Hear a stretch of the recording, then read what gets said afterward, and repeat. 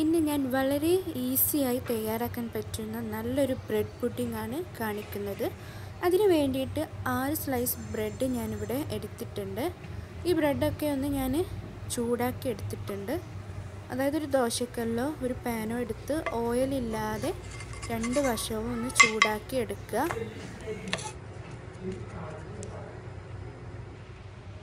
അങ്ങനെ ചൂടാക്കിയ ബ്രെഡാണിത്.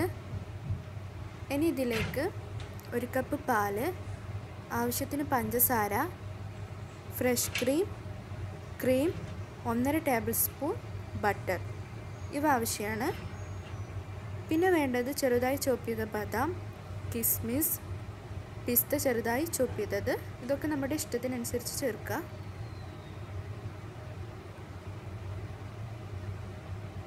അപ്പോൾ ആദ്യം ബ്രെഡ് ഒന്ന് ചെറിയ കഷ്ണാക്കി എടുക്കണം. എല്ലാ ബ്രെഡും കൈകൊണ്ട് തന്നെ ജസ്റ്റ് ഒന്ന് മുറിച്ചെടുക്കുക. ഒരു ബൗൾ എടുക്കുക.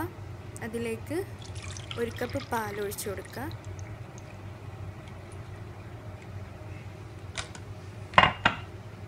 ഫ്രഷ് ക്രീം അത് മുഴുവനെ ഇട്ട് കൊടുക്കുക.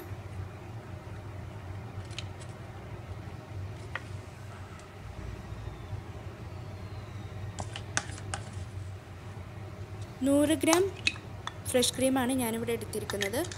ഇനി അതിലേക്ക് 1.5 ടേബിൾ സ്പൂൺ ബട്ടർ ഞാനിവിടെ മെൽറ്റ് ചെയ്തിട്ടില്ല. ഇനി ഇത് വലിയൊരു ബൗളിലേക്ക് വെച്ച് കൊടുക്കുക.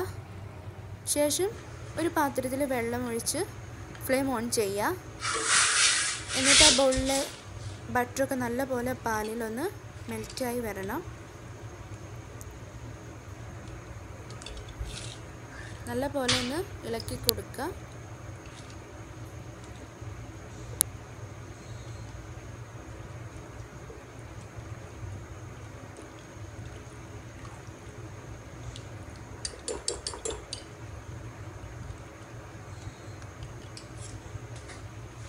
ഈ ഒരു പരുവത്തിലായി കിട്ടണം.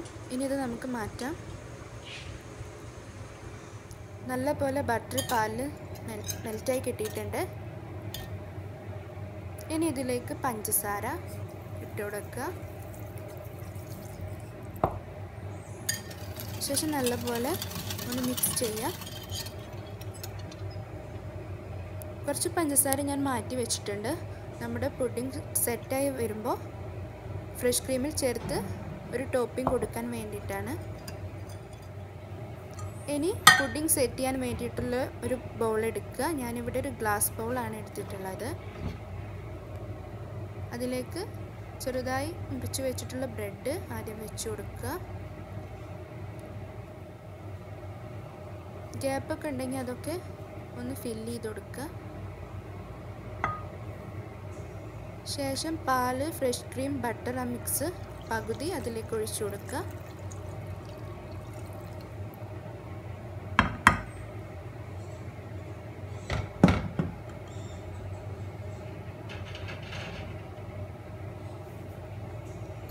ഇനി ഇതിലേക്ക്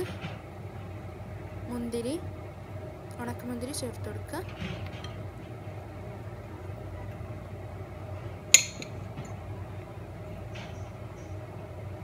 ബദാം ചെറുതായി ചോപ്പ് ചെയ്തതാണ്, അതിട്ട് കൊടുക്കുക.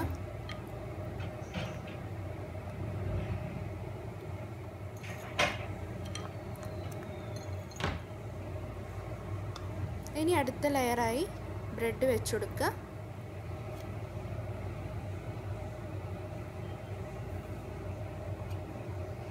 ശേഷം നല്ലപോലെ ഒന്ന് പ്രസ് ചെയ്യുക.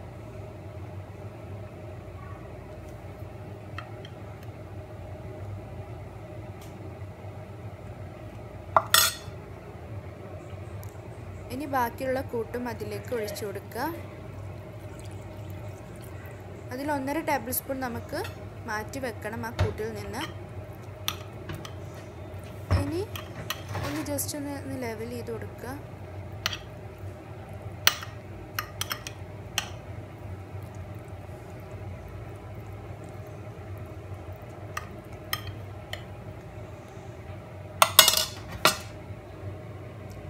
ഒന്നര ടേബിൾ സ്പൂൺ നമുക്ക് മാറ്റി വെക്കണം.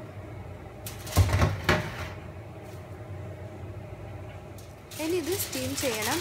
അപ്പോൾ ആദ്യം ഫോയിൽ പേപ്പർ കൊണ്ട് ഇതൊന്ന് കവർ ചെയ്തെടുക്കുക.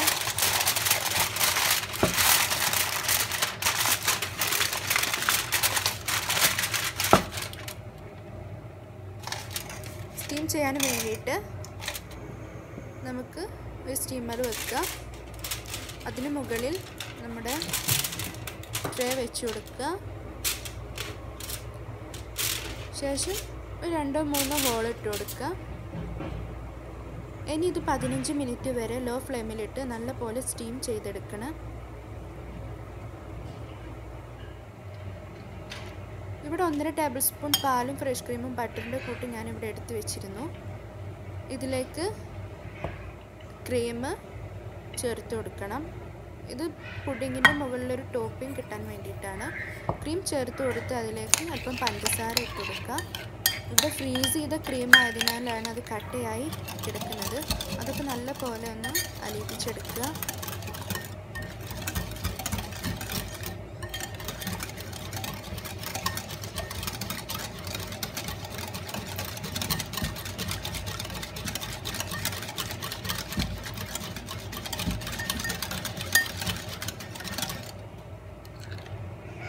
ഈ ഒരു പരുവത്തിൽ ആയാൽ മതി. 15 മിനിറ്റ് ആയിട്ടുണ്ട്. നമ്മുടെ പുഡിംഗ് ഇവിടെ റെഡി ആയിട്ടുണ്ട്. നമുക്ക് മാറ്റാം. ഇനി ഫോയിൽ പേപ്പറൊക്കെ ഒന്ന് തുറന്ന് നോക്കാം.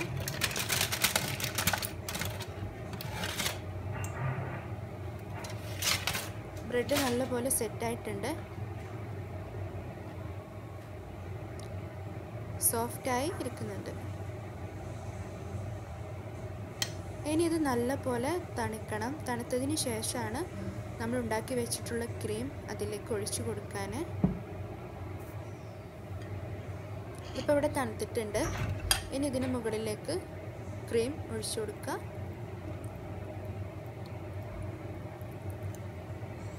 ഇതിപ്പോൾ ലൂസായിട്ടാണ് ഇരിക്കുന്നത്. ഇനി പുഡിംഗ് നമ്മൾ 2.5 മണിക്കൂർ ഫ്രീസറിൽ വെക്കും. അപ്പോൾ അത് നല്ലപോലെ സെറ്റാവും.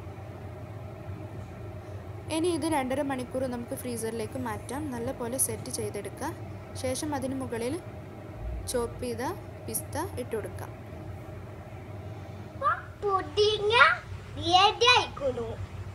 അപ്പോൾ നമ്മുടെ പുഡിംഗ് ഇവിടെ 2.5 മണിക്കൂറിന് ശേഷം ഞാനിവിടെ എടുത്തിട്ടുണ്ട്. നല്ലപോലെ സെറ്റായിട്ടുണ്ട്. ഇനി ചെറുതായി ചോപ്പ് ചെയ്തിട്ടുള്ള പിസ്ത ഇട്ട് കൊടുക്കാം. പിസ്തക്ക് പകരം ബദാമോ കാഷ്യൂനട്ട് എന്ത് വേണമെങ്കിലും ചേർത്ത് കൊടുക്കാം.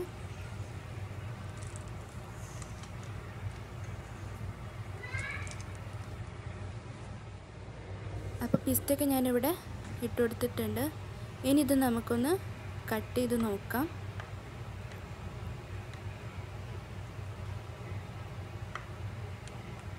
ഒരു പ്ലേറ്റിലേക്ക് വെച്ച് കൊടുക്കാം. കാണുമ്പോൾ തന്നെ മനസ്സിലാകും നല്ല സോഫ്റ്റ് ആൻഡ് ക്രീമി ആയിട്ടുള്ള മുട്ട ചേർക്കാത്ത ബ്രെഡ് പുഡിംഗ്. ഇനി നമുക്കിതൊന്ന് ടേസ്റ്റ് ചെയ്ത് നോക്കാം.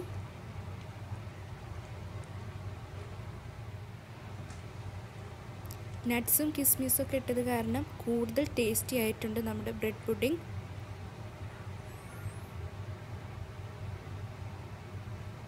ട്രൈ ചെയ്ത് നോക്കുക. നിങ്ങൾക്ക് തീർച്ചയായും ഈ പുഡിംഗ് ഇഷ്ടപ്പെടും.